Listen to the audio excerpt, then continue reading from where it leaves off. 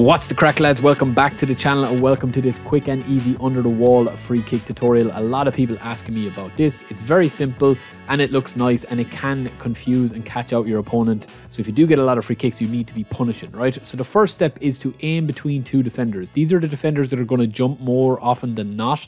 So you're going to just try and aim it in between the defender's legs and also in between the post. So obviously a right footer is going to curl it on the inside of the post, the left footer is going to curl it on the outside there. So it just flips with the tutorial here.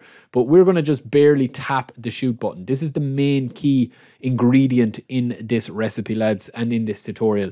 Tap the shoot button, like I mean barely tap it. Once you start running, you're just going to be holding down kind of this kind of direction here, down left or left down, and then obviously the power is going to dictate the height of the free kick more than anything. So once you get the height right, you don't even really need to aim. You can just put a little bit of a swerve on it to make it a little bit more difficult for the goalkeeper, and this also helps when the wall doesn't jump fully, as we'll see here in a second. But you can see here that the wall, one of the players jumps kind of late when we slow it down there, and this can kind of happen depending, you know, some of the players don't jump. You'll see here the middleman doesn't jump, so if you have just aimed in a straight line here instead of a curl, you're not going to clear the wall, right?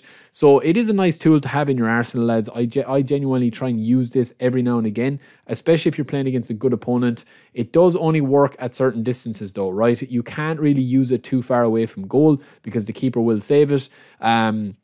As you can see there, if there's not enough power in it, and if there's too much power, it'll go too high. And also, if it's too close, sometimes it won't clear the wall because they won't have a chance to fully jump. But that is it. It's very quick and easy. Basically, all you have to look at is kind of taking the power, just a little tap, see where it is on the gauge, maybe 5% on the gauge, clear it, and have a nice little trick up your sleeve. So that's it for me, lads. I'll be back later. Don't forget to subscribe if you enjoyed it. Peace.